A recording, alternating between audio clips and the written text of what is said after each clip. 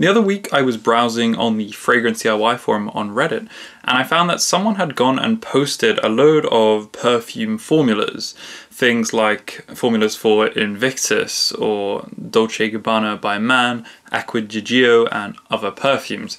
Now obviously these aren't the actual official formulas because those are secret and kept inside those companies, but these formulas are probably formulas coming from what's called a GCMS analysis of those perfumes, essentially reverse engineering those perfumes. If you're interested in that process, then go and check out the video I did on it a few months ago.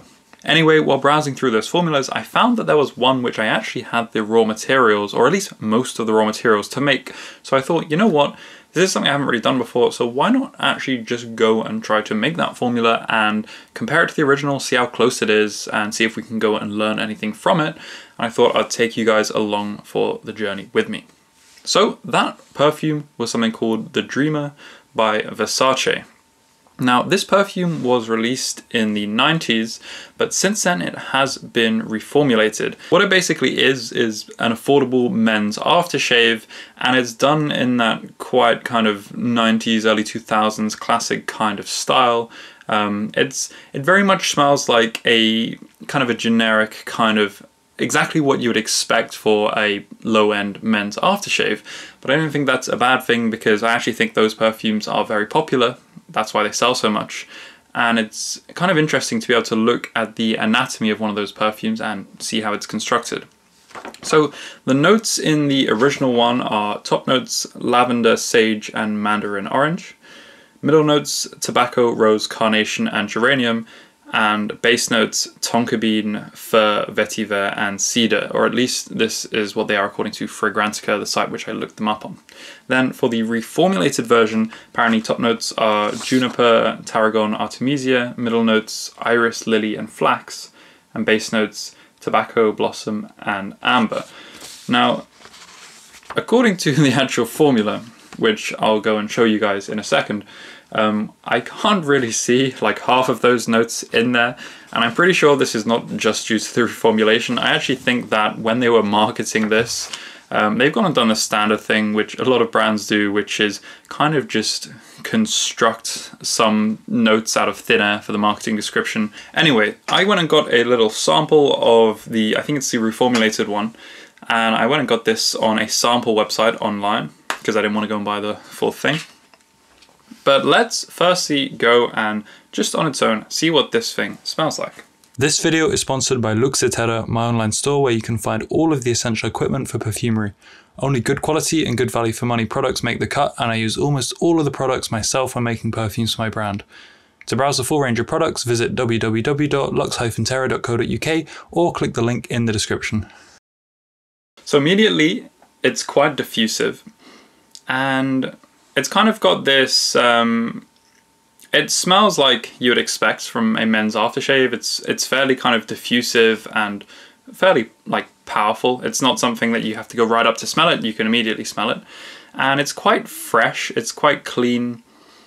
And it is something that some people might describe as a bit synthetic. It's not like a smell that you can kind of anchor, say, to a particular like natural. It's not like something like, oh, this is a vanilla perfume or this is an oud perfume. It's very much just a kind of like, let's just say an aftershave-y kind of smell. And when you smell it, it's got kind of herbal notes in there. It's got kind of crisp, fresh notes. You could maybe say, I wouldn't say it's aquatic, but you've got kind of like aromatic notes. You've got slight sweet notes in there as well. And I would say there's kind of powdery notes, almost maybe a slight hint of animalic, but not too strong. Like in the same way that Dior Fahrenheit has a bit of an animalic touch to it, maybe this has something like that, but to a much smaller degree. One smell that I really do notice in here is the distinct smell of something called linaloyl acetate, which is a synthetic aroma chemical. And this is not necessarily something that most people would know the smell of, but obviously as a perfumer, someone who does perfumery, then that's a smell that instantly comes to mind. It's something that's found inside of lavender. And I would say it's this kind of general kind of synthetic, slightly sweet, kind of soft, a little bit natural kind of smell. It's a kind of smell that's very hard to describe without smelling it yourself.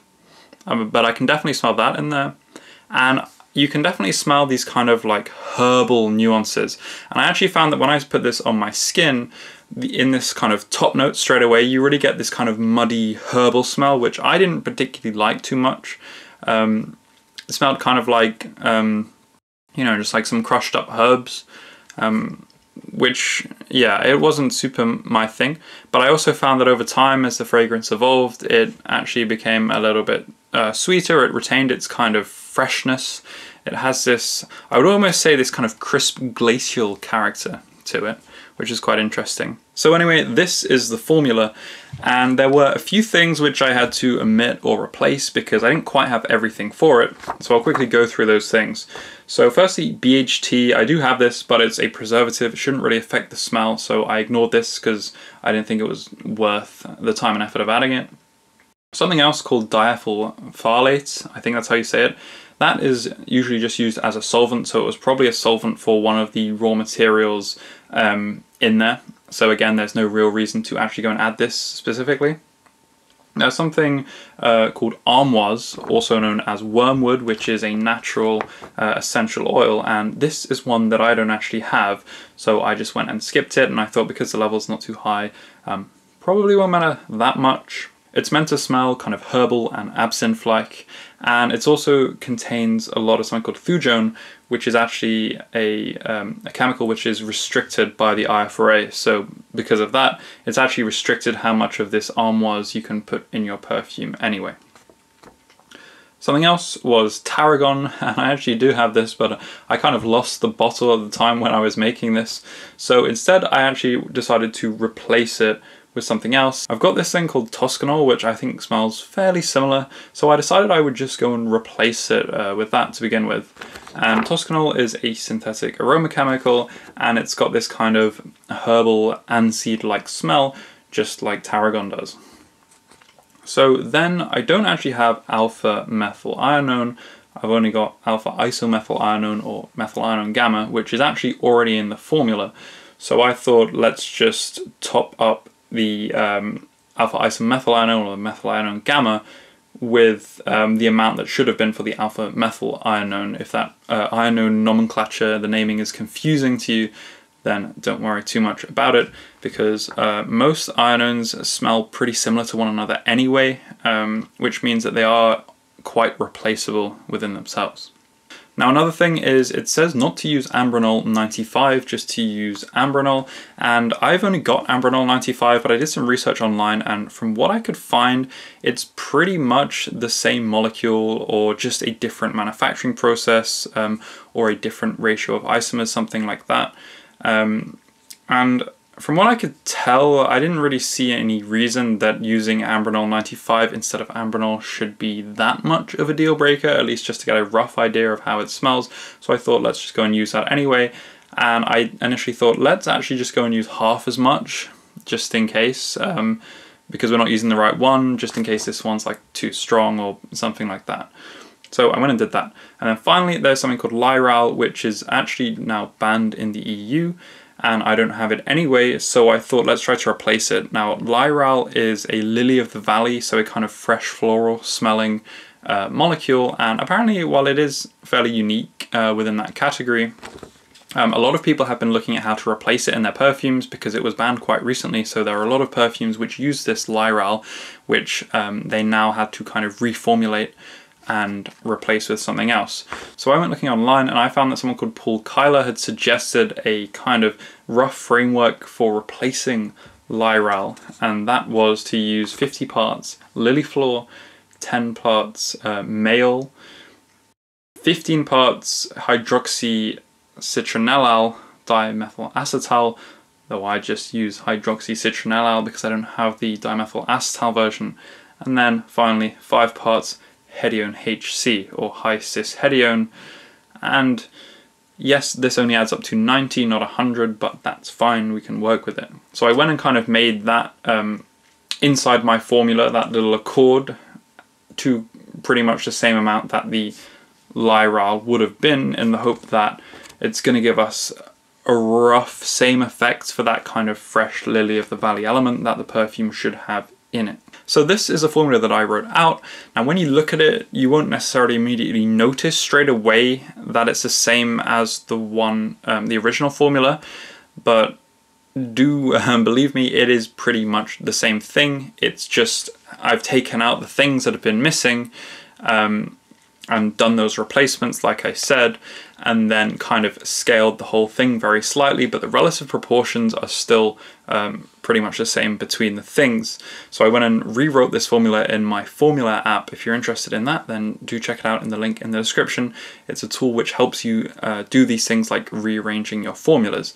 The main reason for rearranging the formula was because firstly, I didn't want to go and make like 1,000 grams or whatever the original one is done in, because it's parts per 1,000. I wanted to make a smaller amount, and I also wanted to make use of the 10% dilutions, which I already have for a lot of raw materials for making them easier to work with.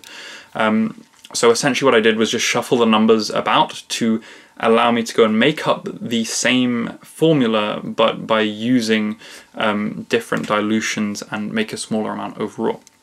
So here is the first one that I had, and I made 2 in total.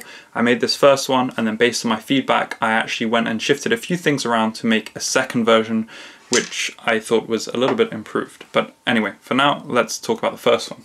So first impressions, when smelling this, I was really actually surprised at just how similar this smelled to the original. You can definitely tell them apart. They're not completely identical, but I was pretty impressed still at how close that they are to each other. You can still tell that they're pretty much roughly the same thing. Now, what I did notice was mine did have some key differences. So what it did have to start with is it definitely had that same kind of like general some like projection, especially the top note, or at least that initial kind of feeling you got was quite similar. And the kind of intensity was about the same, and a lot of the kind of freshness, those kind of linalool acetate, that kind of smell was quite similar, which isn't surprising, since if you go and look at the formula, that's actually the biggest ingredient, or the strongest raw material, as it so turns out. So firstly, the herbal note was a bit different. The herbal note in the original was a bit more muddy and kind of complex and natural. I assume that's due to the tarragon and the armoise essential oils, which I didn't have in mine. And I do notice that that toscanol, that kind of replacement for the tarragon, that synthetic aroma chemical that smells quite aniseed-like, in my version, that's actually very prominent, and that's just probably because that aroma chemical doing a one-to-one replacement for the tarragon was probably a bit overkill, because usually synthetics are quite a bit stronger than their respective kind of, let's say, natural counterparts. So yeah, you get the stronger note of the toscanol, but a bit of a different herbal note. Kind of overall, this version's a lot cleaner in the top note than the original. And I was quite impressed, especially with the top note, how similar it was. But then I did find that as you go into the mid and base note region, this version really did seem to kind of fall away a little bit more. I felt that the base note in this was a little bit kind of harsh, and it didn't smell that amazing. It just smelled kind of like Hedio and Isoe Super, and you could smell kind of hints of the ambronol and things, but it didn't really smell nicely blended and balanced. Whereas in the original, after smelling the base note of this, you suddenly noticed how kind of well-rounded it was. It had kind of it had a subtle sweetness to it. It had kind of slight woody parts to it. It had slight coumarinic elements, so it had just like a very nice kind of blend. It's just a well-balanced, well-rounded base note, and I'm gonna have to assume that the perfumer who made this perfume probably constructed the actual base note maybe using bases, so like, for example, a very complex base note with things in minute traces that weren't necessarily picked up on the GC or something like that. Another possibility is that they're actually using some kind of captive molecule in the original that maybe wasn't picked up on the GC. Or finally, it could have just been down to the fact that either I missed out a couple of things and replaced them, or the fact that the reformulated version was kind of different from the original, because the one I smelled was the reformulated one. So potentially they used some kind of more modern things in the base note which weren't in the original, which is what this formula is meant to be based off of. Maybe when they reformulated it, I don't know why they did that. It could have been to replace something restricted, but at the same time they might have decided to go and improve the base note again or something like that as well. So yeah, the base note just wasn't quite as good in my version.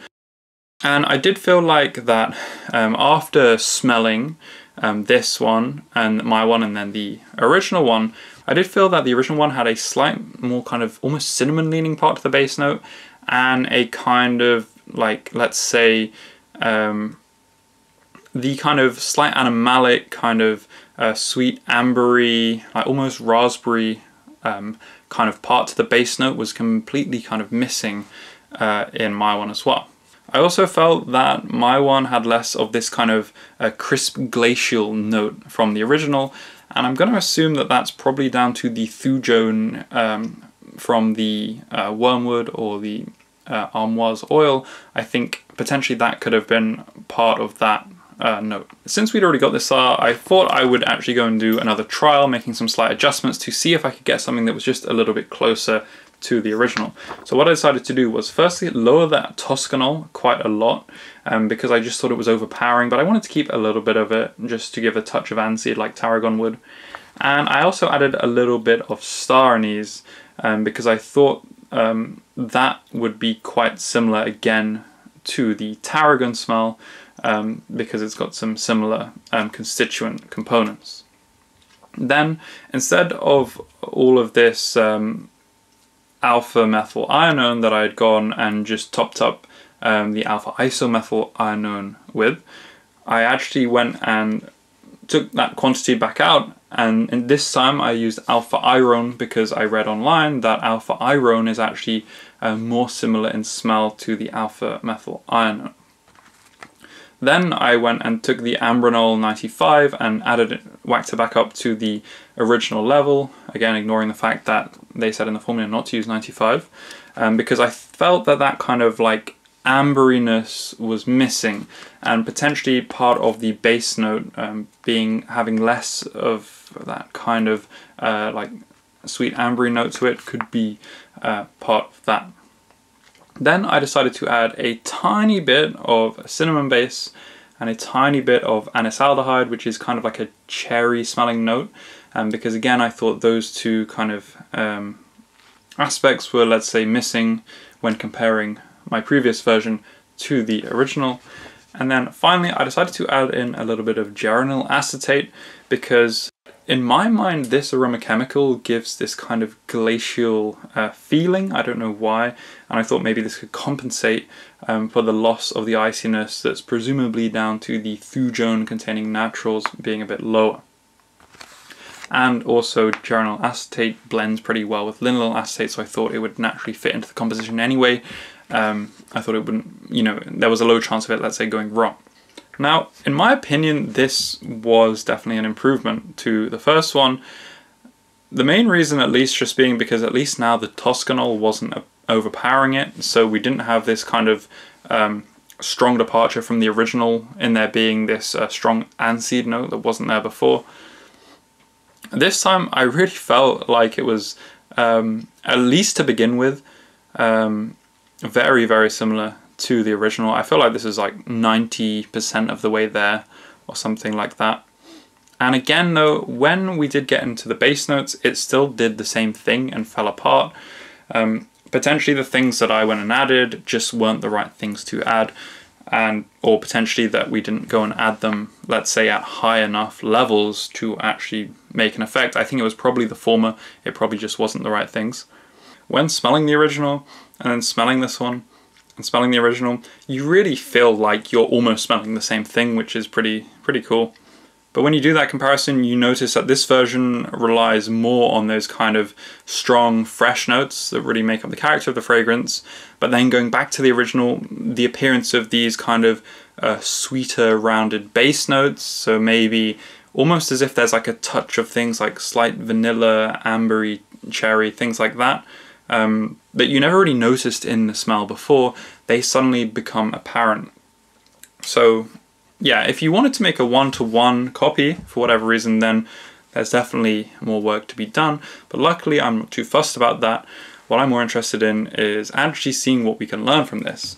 And one thing that I definitely learned from making this is building a composition around linaloyl acetate. And I felt that this composition was somewhere between a classic cologne, but more maybe leaning towards a fougere composition, but a modern fougere. And I went and looked at the formula and I picked out what I thought were probably the core parts of this structure. So I feel like linaloyl acetate, obviously massive ingredient in here, bergamot, hedione, galaxolide and tonalide, so this kind of musk complex, dihydromercenol, that classic thing used in these men's aftershaves, Ambrox Super, the classic thing that it's paired with, and then a little bit of coumarin, so tonka actually used in this formula. Tonka beans absolute is kind of essentially just a more fancy version of coumarin. It's like a natural that's mostly composed of coumarin. So yeah, and then allyl amyl glycolate, which is some people would say a pineapple leaning note. But I really felt like these things really were the core of this composition. So you could just go and take those on their own and get this like nice generic perfume base, let's call it, for this kind of just generic like affordable men's aftershave kind of thing. So it's this kind of like clean modern fougere, right? And so you've got the musks there as the base, you've got the dihydromercenol and Ambrox Super creating that classic kind of distinctive you know, like men's aftershave feel. Then you've got like a bit of coumarin, that's a bit more from a traditional fougere, sweetening up the base note. You've got like linaloyl acetate providing this big kind of dose of like crisp freshness, and what I would really consider it as is just a clean, very modern version of lavender. And then you've got bergamot adding a kind of impact and freshness, because it's like a citrusy kind of thing that essentially blends into linaloyl acetate because it's got linaloyl acetate in it itself. And then you've also got hedione for a big kind of fresh, clean, diffusive kind of projection in there as well. Now, as well as that, you've got some other things. So I would say then the lily of the valley, so the lyral or whatever you're replacing it with, and the aldehyde C12MNA. To me, these are this kind of optional addition, which are these really fresh notes. So if you want it to smell more like clean, soapy, fresh, and kind of light, that kind of thing, then you go and add in these. Or if you really want to push that, then you can go and really try to overdose them even more. But that's kind of how you would go and bend that core structure to be fresher. Then you've got everything else, which I would say is pretty much unique to this perfume, or giving it what makes it distinct. So in this case, you've got these kind of like herbal essential oils, so things like the armoise, the tarragon, juniper, the sage. That is basically this kind of, from my point of view, this kind of unique herbal character that it's got. So you know how you smell in this perfume, those like herbal notes in the opening. I feel like that is specifically trying to be like the identity of this perfume, what makes it unique, because you could have put anything else as a top note. And then you've also got kind of the ambronol, the ionones, and the slight touch of damascone, I would say, as other ways that it's being colored in specifically. So the ionones, they make it kind of a bit more fuzzy, a bit warmer, a bit fruitier. The damascone definitely makes it a little bit fruitier. Then you've also got the ambronol, which brings this kind of ambery, slight animalic side, which I also think kind of maybe offsets a bit the freshness. It kind of gives you something a bit more interesting there. It makes it a bit less one-dimensional. So I don't feel like these three things are really necessary for that men's aftershave fougere structure, but what all of them do is they definitely help with performance, because they're all kind of very strong, impactful notes. And by adding them, it slightly kind of bends the composition to, again, its own, let's say, slightly more unique way of doing things. This is just my kind of first level take on the whole thing, though, so don't take this kind of analysis as set in stone. It's just kind of what I take from it when I look at the formula after having smelled it. I do also think that the formula showcases really well how to use aldehyde C12MNA and ambronol, and the reason for this is, well, these two things, they don't smell that nice on their own. To me, aldehyde C12MNA smells just strongly like soap, which you don't necessarily want to smell like because you just smell like a bar of soap. And then ambronol smells like this kind of really musty, stale air, like old stuff, you know, just not super nice. Now, normally with these kind of not so nice or very strong things, what you should know that you need to do as a perfumer in order to be able to employ them or use them is you just need to dose them really low. But I find that it's not necessarily that intuitive to know A, how low to dose them, and B, what context they can actually be used well in. It's much easier to use something when it already smells very nice because you could imagine, oh, maybe this goes nicely with that. But if something on its own doesn't smell so nice, then it's less intuitive to think, oh yeah, we need to add some of this into this formula, you know? So this formula is useful in that it shows you specifically how you can make use of these two raw materials. Aldehyde C12MNA, in this case, it's really just adding freshness, especially in that like impact in the top note. It's really just pushing in and making the whole thing fresher and cleaner.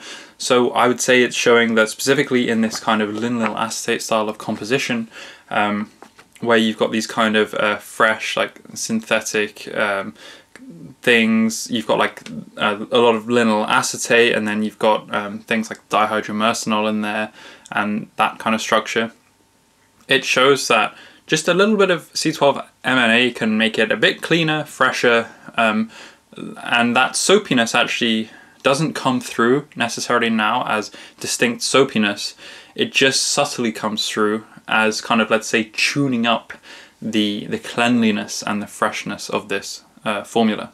Then for the ambronol, in this case, what it seems to be doing is with such a fresh composition, but I don't necessarily think you'd need to have such a fresh composition, but it really creates in the base note at this low level, it creates a kind of, it actually adds this, I would say, a warmth. It kind of creates substance, and it doesn't smell kind of musty and horrible and dirty anymore at this low level. It actually adds a sweet amberiness. So I guess that's where the ambronol name must have come from. But it's definitely an alternative to the labdanum style of amber, which smells quite leathery. Actually, this smells, I think it's possibly some of the reason that the cherry smell might be coming through actually, but it actually, just at this low level, it seems in the base note to create this kind of general diffusive kind of warm note, which is hard to describe, but I would say maybe play around with it and see where it gets you. Another thing that this whole exercise reminded me of, which I found interesting, was about a year ago I did a collaboration with Clémence Cici, who is another YouTuber, and she showed me a copycat version of Dior Sauvage. And when I smelled it, initially I was like, wow, this is really nice, but after 5 minutes or so on the scent strip, it suddenly devolved to a smell that was more like a Radox shower gel, so just a really cheap shower gel that you would buy in a supermarket. And it made me think that, wow, in this clone, initially when you spray it, it smells really close, but then it falls away, especially into the base note. And I felt like this was pretty much the same thing. I'm not saying that this is the case necessarily for all clones, but it made me just think, oh, it's interesting this happened, because this, initially, they do really smell very similar, especially that second trial I made to the original, or the reformulation, let's say. But then after a while, the longer you leave it, the further and further apart they seem to go. They just diverged. You notice how the real one, it has this nicely rounded, balanced base note, whereas this version, it was just kind of a harsher base note. It was just a bit more, let's say, spiky. It didn't have so much harmony, and it just didn't smell as nice. So I think that was quite interesting too. Now I don't know if this is like a systematic thing. Is it? I really can't think what the reason would be that, in general, GCMS analysis don't do as well as reconstructing base notes than top notes. I don't know if it might not actually be a general rule. It might just be a coincidence that it happened these 2 times, but I will keep an eye out for it in the future in case I smell some more of these things, because just in case it may be some kind of systematic thing as to why this is happening. Now, finally, I think the most important thing to learn from this whole exercise is the importance of learning to compose good bass notes. And the reason I say that is because specifically in this reconstruction, it was the bass note that was the bit that I couldn't actually work out how to replicate, and that's what set the original version apart. And if you go and look at Jean Carles, who's a famous perfumer from the last century, if you go and look at his guidance to trainee perfumers, he says, or he emphasizes the importance of composing bass notes, and really the importance of doing lots of different trials for bass notes and really getting the balance right there. And I've heard a similar thing mentioned by other perfumers talking about the number of trials they do with bass notes, and it makes sense, right? Because I guess the bass notes are the things that last the longest in your perfume. They're the only thing that's going to stay the whole time, and often bass notes don't necessarily always smell as nice, and also there are not so many of them. So to find creativity and really good harmonies and compositions within your bass notes, I think is a really important skill in perfumery. Usually I find the top notes, most top notes smell pretty nice, like you've got orange essential oil, you've got fruits and things like that, and normally you just chuck in a tiny amount and it makes your perfume that have this nice kind of initial impact when you spray it, and it's got this nice smell. But with the bass notes, you get a lot of more kind of thick, heavy things. You get more kind of sometimes musty bass notes, or say like certain woods which don't smell so nice straight away, but they slowly kind of evolve. So I think that this whole thing just shows that if you want to be able to compose really good perfumes, then you really need to be able to compose good bass notes. I would recommend you guys trying this out yourself if you do have the raw materials, because I do think it was worth the time taken, and I definitely did learn quite a few things from it. So that's it. If you did enjoy this video, then let me know. Maybe one time I could do one of the other formulas that were given in those Reddit posts as well. If you guys are interested in that, then just let me know. I'll probably have to get in some of the raw materials for it. Thank you for watching the video, and if you want to see more like this, then subscribe to my channel and check out my channel page for all of the past videos I've done about perfumery.